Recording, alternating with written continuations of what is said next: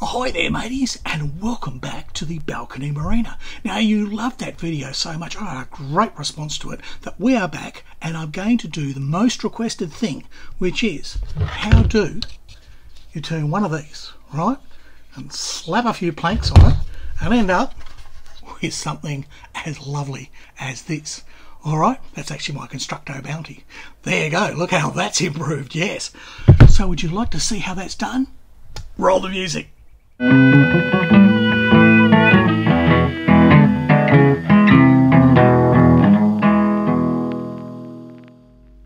so our aim is to get our hull planked nice and smoothly, as you see I've done here on the Constructo Bounty.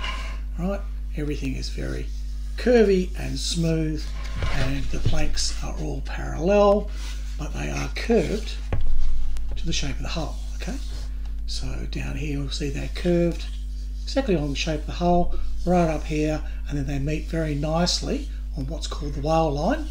Okay, and that's why I've got two different colours on this one, because with my ship the bottom of it was painted white. Now I didn't want to paint my ship, I want to do it all in wood, so I'm using white planks here, and then I'm using those lovely brown planks on the top there, which I hope is going to give me a great effect. There's a very dark piece here, piece of ebony or something or other, dark wood, and that's going to go across here, which will be the whale line, and that'll give a nice demarcation between the two. But that's not what you're here for.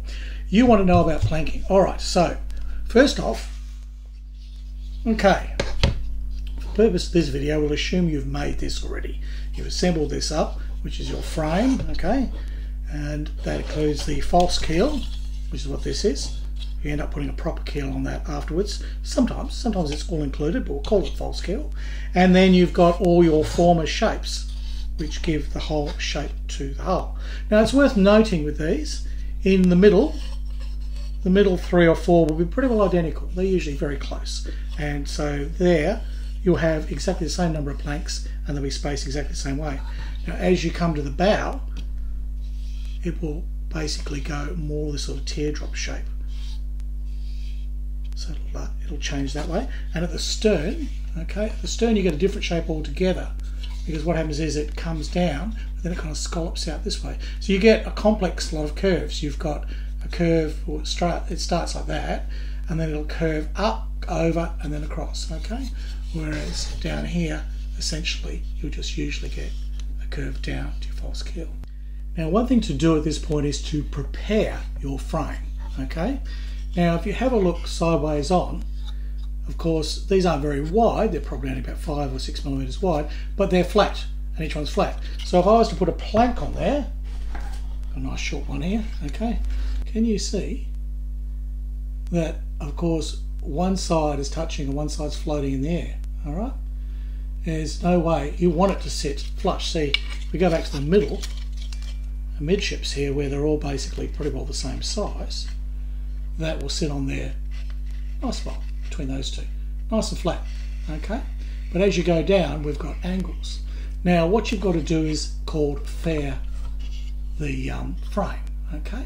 So you basically get your file. Here's just a little one, because you can do it with a small file, although a big file's good. And with that you can lay it across, and you can see straight away that you've got high points and low points, and you can simply file until you basically take that ridge off there and that ridge off there, okay? Don't go further than the middle of it, alright? So just take a little bit off, because basically then you've got to go to this one, and it's going to require a slightly different, it'll require a slightly different angle. So you basically just keep doing that. Then you come back with your plank, once you've sort of filed a bit, and have a look. And you should end up with that perfectly flat, no matter where the plank's sitting. So I cannot emphasize that enough, especially here at the bow, because you'll notice there's no way that that's actually sitting on that correctly. And especially here, you can see it's sitting up in the middle of the air, right? So this all needs to be faired into shape. Another trick you can use, and I'll show a photo here, is you can put blocks of balsa in here. And that's what I like to do. It's called chocking, and I would chock the whole front of the thing, because this shape here is the hardest one to plank. Like when you're trying to put planks over it in mid-air, it doesn't work, and that's what went wrong with that Bounty The other people were trying to plank, they had nothing down there. They hadn't faired their hull. So they're only working on these tiny thin edges to get their curves, and it's too hard. And there's no way you can stick your nails in and make it fit properly. If you chock it and you fair it, right, sometimes all you've got to do is basically bend your plank and glue it on. Because if it's the right shape, there's no real issue. And I managed to do that very successfully when I repaired the Bounty. As you get to the stern, you'll have a similar problem. So again, fairing and smoothing so that basically that tricky shape is reflected in how the planks sit on there. If your ship is single planking, then you'll just have one set of planks. They'll all be about 2mm. These are 0.5, okay? If you've got a double planked hull, which is the nicest and easiest way, it's strange, isn't it? Doing it twice is easier than doing it once, believe me, because you have got much more forgiveness. But basically you can really work on that first layer and mess around with it till you get it smooth without having to worry that it's pretty, and then you make pretty with your second layer, which will be the thin planks. So then you'll have like 1.5mm planks, which will be the first layer, and the second layer are these tiny 0.5. And if you've got your fairing done correctly, and then you have got that first layer of planks on and you've smoothed and sanded it all, when you go to put the 0.5mm, which will be the good quality wood, they will just glue straight on. You won't need any nails, nothing. And that's what I did. That's how I got my Bounty looking so good, is I did 2 layers of planking. So how do we know how many planks will fit on this curved surface? Because if you try and use a rule, it's a bit tricky and they tend to slip. What you need is either your mother, girlfriend, sisters or whatever sewing measuring tape, right? Just nice and flexible, okay? Or you can make your own. I just made this one out of paper. I just cut this out of paper and marked it off against that rule. Now, all you've got to do is place it basically at the end, run it along, and there you go. You've got your measurement. So in this case, at the middle of the hull, which will be the widest point usually, I've got 112mm, okay? Now if I'd had 120mm and I've got 6mm planks, I would have got 20, okay? Is everybody okay with that math? All right. 10 6mm planks is 60, so 20 6mm planks is 120. I'm just one shy of that, and in fact that plank may need to be trimmed a little bit. So I'll need 19. So for this one I'll need 19, but this isn't the Bounty's hull. When I did the Bounty I needed 23%. Okay, but as you go along things are going to change, and change dramatically. So when I get down to here, say near the stern, and I measure 13. Okay. Oh, I need more planks at the stern. Yes, you will, but you don't basically do it that. What you do is you say, okay, I need 19, which is going to give me basically about 114mm, right? And I run those. What happens at the stern is they tend to flare out, and then you put little wedges in. Okay, you put little triangular wedges. I don't know if I've got one here. All right, so you put a little wedge in, which will create that space, and that's perfectly okay. That is what you do. I will show you. All right, so here's the Bounty, and you'll hardly even see them. There is a wedge there. Can you see it? All right, so that is the bottom plank, which we're going to talk about next. Okay, there's a very important plank, and then the very first plank after that, it actually curved up, and I made it curve up. Well, I let it curve up. That's where I wanted to go. And that created my first wedge. So in it went. And it looks perfectly okay. Now what you don't want is wedges at the bow. In fact, you shouldn't have wedges at the bow, because the bow, it tends to get narrower, right? Although I've done a specific kind of planking here, which is not always applicable, and then I've basically, as I've done that section one colour, I've done this section the other colour, and I've let all my planks bend up. That's a way to do it. That's certainly a way. There are a number of ways to do it. You can also do what a lot of people do, which is basically you taper your planks. So your planks will get thinner and they will taper towards the bow, and then they'll all match up nicely. Okay, so we'll talk about those various planking tricks and the various techniques shortly. But what you're aiming for all the time is you're aiming that your planks will be basically parallel to the keel. Okay, so there's keel, so you're parallel pretty well all the way through midships, but at the stern it's going to curve up and over, okay, So you see there how I've made all those very thin. That's all curved in and over, and I've used wedges down here when I needed to, or it was all splayed out. Because you can see here as it changed direction. It's vertical, and then it curves up, and then it curves back. These are quite complex curves, but that's okay, you can cope. In the bow, basically I have tapered them, but not a lot, because I wanted this sort of look, where basically they all come up, as opposed to what they were doing over here, which is a right royal mess. And they have made an absolute mess by basically breaking a lot of the planking rules. Now the planking rules, there are only a couple, they're very simple, okay? You will taper the bow, okay, which means you start with that full width in the middle, because that's why we used our measuring tape.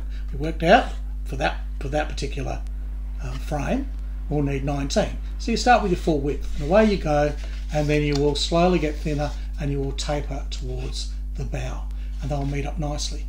Now with your tapers, you only ever taper the top part of the plank. You never taper the bottom part of the plank, and there's a good reason for that, and it's why these planks here are all bent out of shape. Because what's happened is, if you try and taper the bottom of it and you're keeping the top straight, the way the wood will bend is it will do this, it will buckle out, and you'll end up with that. And there's no way you can get it flat. But as you can see with mine, with the tapering, that is perfectly smooth. Alright? That is smooth.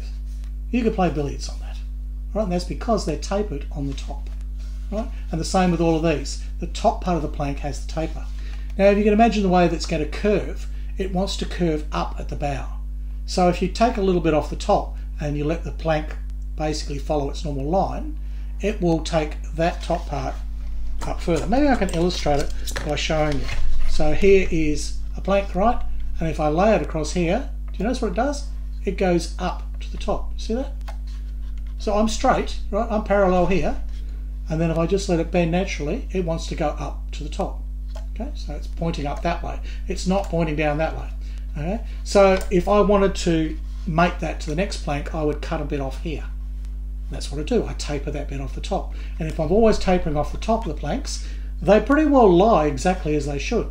And that solves so many of your problems. If you are fighting your planking, if you're fighting the hull and the way the shape it is, you'll have a nightmare of a job. No amount of bending, no amount of cursing and cussing and hammering will solve your problem. It will just keep pushing out. And the whole thing is, you don't want your hull to be so sprung because you've got planks bent so far that as they dry, they try and rip the whole thing. They try and, you know, basically like shock absorbers, push everything back again. And that's how people warp their frames. Now with this one, I broke one other rule, which is you should plank in pairs. You should always plank on one side then the other.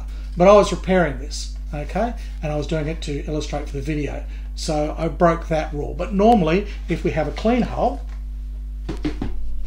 like so, right, we would plank one or two planks on that side, one or two planks here, and then we'd move down one or two. Okay, the next section is planking sections. Now, when you do your planking, one of the easiest methods that I found, and it's the one that I used and I had no trouble with at all, is to consider your planking in three sections. You're going to have this top section here, right, which in my Bounty was just all the brown planks, and that's pretty well straight up and down, as you can see. There will be a little bit of tumble home, right, tumble home or straight, you know, basically as it curves back up, but basically you'll have a section here that's nice and straight. So those planks can butt up against each other. They do not require any beveling. They may just need a little bit of tapering. Most of my planks didn't even need tapering, the brown ones on the Bounty. Okay, so you have an easy section here. Then another section is down at the bottom here. Okay, you have your garboard. Now your garboard is the very first plank that you put at the keel. Okay, now the garboard breaks the planking rules. It is the only plank that you will taper probably from the bottom, because usually what happens is the garboard, when it runs, I'll find a shorter one, I'll show you this. When the garboard plank runs along, okay, you notice here, probably you can see it better on the back side, okay, it's basically poking out on the bottom of the boat. I know it's the top of the screen.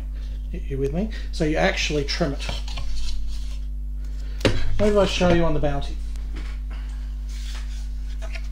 Okay, so here's a garboard plank, and it just looks like it's sitting there naturally, but actually it has a taper on its bottom. It's the only plank that does, because that's how it sits, because the garboard would sit out. If I hadn't have tapered that, see, it would sit out straight. So what I have done is I have tapered that. So it's the only one you do back to front. And then once it's in, it gives you a perfectly level line for doing all the rest of your planks. So this section, half of this bottom section, is the curve, okay? Is basically the majority of the curve. And it's the area where you're going to get most of your wedges, and it's the area where you're really going to have to get the curve and the tapering in for basically for the bow. Once you have succeeded in doing that third, this middle third is relatively easy, because by then you have got the shape has stopped curving this way and curving that way. You've got a pretty easy run, so that becomes the third section you do. So it's sort of a bit weird. You'd start at the top and you do this first section from usually level with the deck. The Bounty kit from Constructo has a very weird way of doing that, but we won't confuse you in this video. Normally you would start your first section level with the deck and you would plank down, and then you would go down, you do this garboard keel, you put it in the garboard plank on the keel, right, and you would just cut that little section off there, which is sort of taper, but it's ran the wrong way. And then you would start planking up to a midpoint here on the turn. Okay, so this is the turn here. This is from relatively flat, it turns here at the whale, and then the middle of the turn is a point that you aim for. Now, to work those out, because they will help you with your tapering, so we'll discuss that next. Alright, we've got three sections, okay? Now, as a rough guess, they're the same length each. They don't appear that. When you look side on, your first section, which is going down to that whale line, appears like it's halfway. So it appears halfway, but really, when you actually turn the ship over like this, that whale line's way up there, and you've actually got another 2/3. So you can approximately, in most cases, there's different ships have different applications, but at least for these kind of ships that I'm doing, you basically have 1/3, which is nice and easy and fairly, don't even require much tapering planks, and they don't require any beveling. You then have 1/3 which are coming up from the keel, which require quite a bit of tapering. They require wedges, and they'll also require basically beveling, because you're basically turning in and turning out as you're going through. Talk about more of that later. So how do we work all this out and then work out where they're going to be? Okay, we go back to our middle part of our ship, and we know we've got 112, right? So we need 1/3 of that, okay? So, and you need it in multiples of planks. So if we've got 19 there, all right, 3 6s are 18. I've got 6mm planks, right? 3 6s are 18. There's going to be an extra one. So basically, I could go 6, have a whale line, go 6 to the midpoint of the turn, and then 6 down to here. Or I could count my garboard plank as 1 and then have the 18. Let's do it that way. Either way, you just got to kind of work out thirds. So let's measure that first. Either way, 6 planks is 36. So 6 6 is 36. I've got a mark. All right, so that is basically the top of my whale. And then 6 planks of 6 is 36. There's my middle point to aim to, and then I'll have basically 36, and there'll be just enough left for my garboard down here, which is the plank that sits against the keel. So I've got 3 sections. Now what you need to do is get a plank. There's no wetting or wooding or anything here, and you want to sit it on that line there. And this is where you can use these tricky little clips. Okay, so that's basically where that's going to be. And then I want to know level. So usually there'll be a couple of these which are the same length. All right, so we'll say these two are. They should be. Click that one in place. Okay. So that's my point. What you do then is you have a look and see where that plank naturally sits. Alright, without forcing it, you just let it flow. Probably need a bit more of it over this side. Okay, and we'll just see where that goes to. You then get your measurer and you'll measure all the distances for where that goes to. So let's just put a few more of these little clips on. Would you like to know how to make these clips? They're really easy. You can buy expensive ones and spend lots of money.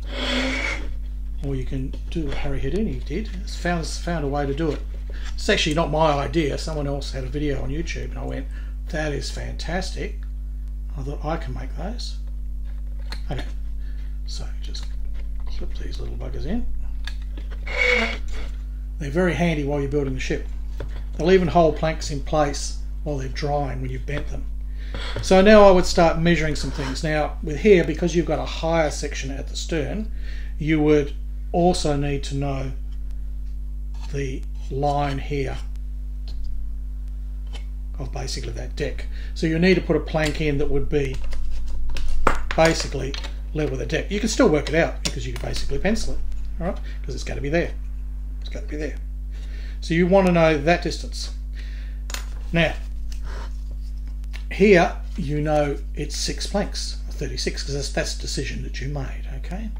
As you go along and you get to here, we've only got 24. So at this point here, 24, we're only going to get 4 of our 6mm planks in. So how do you accomplish that? Well, you use a trick whose name escapes me right at the moment. You use this sort of trick. I've got 3 planks here, and then I've gone down to 2 planks. Okay. Now another rule in planking is you never ever taper them less than half. So if you've got a 6mm wide plank, once it gets to 3mm wide, that's as far as you take it. You stop at that point and you put in one of these. All right. So you basically, if you've got 2 planks and they come down to 3mm each, you stop, you cut at that point, and then you put in a 6mm plank. Here I had 3 of these, and basically at that point I realised that was 12. All right, so I actually got those to 4mm each. They were looking pretty thin, and I realised I could just put in 2 6s there and then run them to the stern, and that's what I did. Now I didn't do the best job there, and I really need to learn how to do this properly, because one of the better ways to do it is you do it in triangles. You actually cut, you don't cut this way, right? But you actually cut them as little triangles. I'll put the name on the screen of what this is called because I forget. But basically that is the sort of trick that you're looking for. That's the only spot that I did it on this entire hull. I used some wedges and I did one of these little step downs here. Now I suppose if I'd been clever I could have probably done a single step down, say here, and then maybe a few planks further down I could have done another single step down and made it as less fussy. And I might do that when I do the video, when I do the other side. Having learnt that lesson now, I might realise when I'm getting sort of down here that I need to do maybe these 2 planks. I'll take them down to basically 3mm each, and then I'll run just 1 plank off there and the same here. Now how do you make one of these little clips, which are fantastic for holding planks on your hull, because this little part pushes down the plank and this part clips onto the ribs? You need 2. You need 2 to make 1.5. You actually need 3. If you've got 3 of these, you can make 2 clips. And what you do is, 1 will remain the same, 1 you sacrifice off its little arm, okay? And then all you do is you open that up and shove him in there. Well, when we do that again, it's really not that hard. Okay, so here's a clip that you've got. You've stolen an arm off that one there. You open it up, you pop that arm inside. So you can see it in there. There's the arm. It's in there. And that gives you a wonderful way to basically block planks while you're working on them. All right?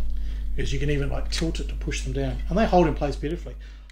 Now we need to work out the planks for the rest of the ship. Okay, so we'll just assume, and I won't go into too much detail, you have measured all of these, right, all of these ribs, and you have written down the length, and you know, well, we assume here 4 planks here, so at some point here will be 5 planks, and then in the middle 6 planks. So you're going to have some of these little step downs to say, well, you basically take 2 planks down to 1.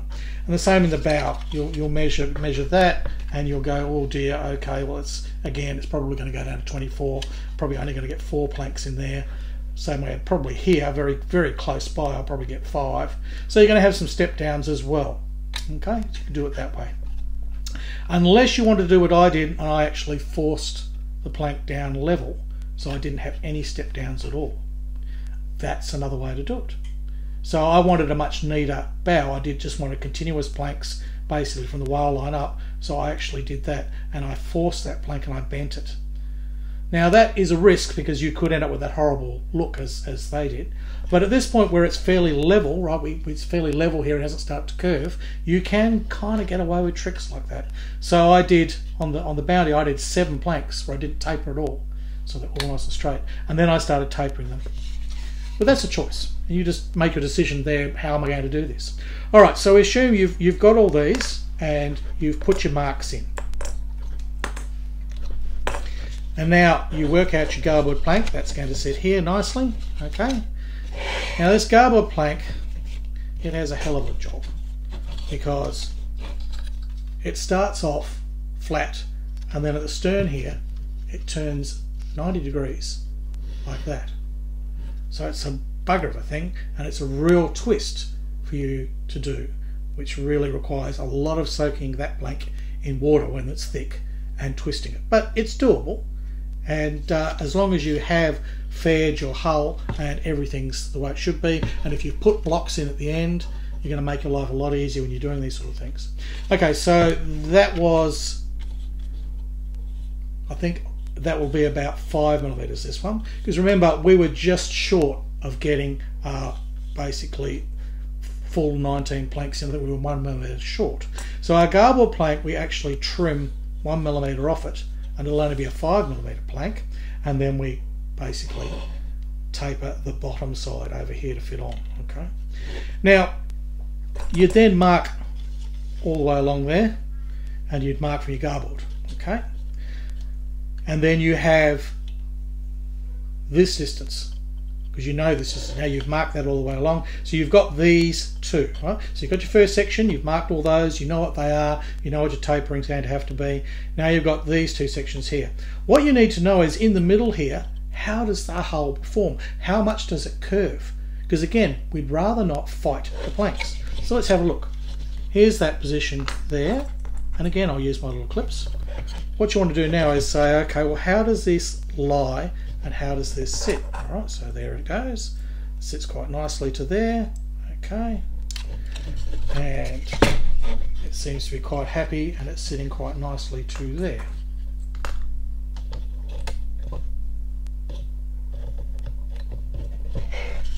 All right, now our whale line was up here. Okay, our whale line went across to there. Now you notice this is coming up now, okay? It's no longer level, and it's coming up here. That's the natural curve of your hull. That's something to take note of, and something that I wouldn't fight. I wouldn't fight that at all. I would go, okay, that is the shape of your ship. So I would then measure over here, and remember we have got 6 planks and then a garboard, so we've basically got 42mm. Okay, remember the garboard plank was taking that odd one, the number 19th plank. Then we had 3 lots of 6 from the 18. Stay with me, there's a bit of math I know, but anyhow. So 36, well, right here I have got 45. So I'm already 3mm too much. That'll need a bit of wedging. Here, and you include this flat bit of the keel, all right? Clips in the way, but I have got 54. All right, so my 36 is going to require quite a bit of wedging if I've got 54. I'm going to need 18mm wedging, which means 3 6mm planks are going to have to wedge in there. That's right. The wedging becomes very natural once you get there, because you put the plank in, you go to put the next one in, and you see that they naturally part. And this is what happened on the Bounty here, okay? So here's my garboard plank there, okay? And then there was the next plank, and naturally a wedge appeared. It just wanted to sit that way. So I didn't fight it at all. I then measured what that wedge would be, how long it would be, how wide it was here, and basically created a triangle. It's very easy to do. You make it out of a bit of scrap, it's not hard to do. So it's quite long. It went all the way from there to there, and basically that was about it was under 6, about a 5mm wedge. And then away I went, and they sat nicely, but then over here I found those two planks were not happy. They needed to part a little bit. I didn't fight it, I put a little wedge. And along I went again. I was fine through here, through the middle part, which had tapering, which basically, and again the curve is changing, so the needs are changing constantly as to what the planks need to do. And at that point there I realised I needed another wedge, so there's one there, you probably can't see it. So I just let the wedges happen. You can plan them and then force planks into positions. Yeah, you can do that. Or you can just let it do what it wants to do and don't fight it, okay? That'll be the best thing. Because if you're really pushing that hard to get a plank in and bending it so viciously, you probably shouldn't be putting it in there. So what we have now is we have 3 points marked. I assume we have, okay? So, we would have marked them all the way along. While we had that test plank on, we would have penciled them all the way along. So we would have all our measurements. Well, we could take them. They're penciled in. You could measure this one, the lower part, the top part, and the middle part, okay?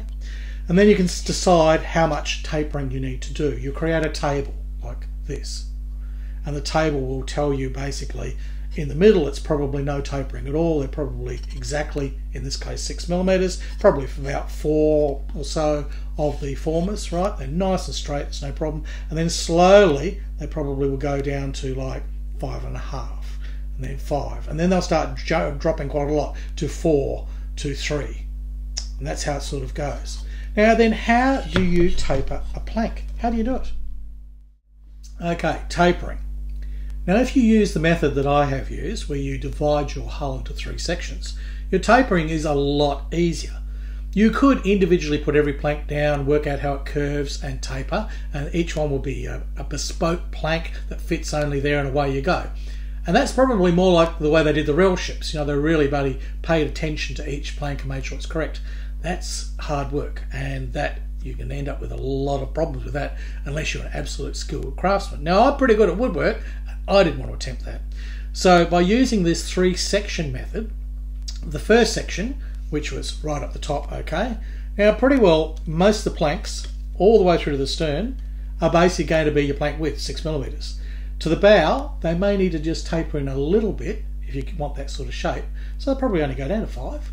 So you basically have all of this, and you'll only need to put a little bit of a curve on the top of the plank for about, the last end. And you'll know that because you have measured all your distances and you made up a little table.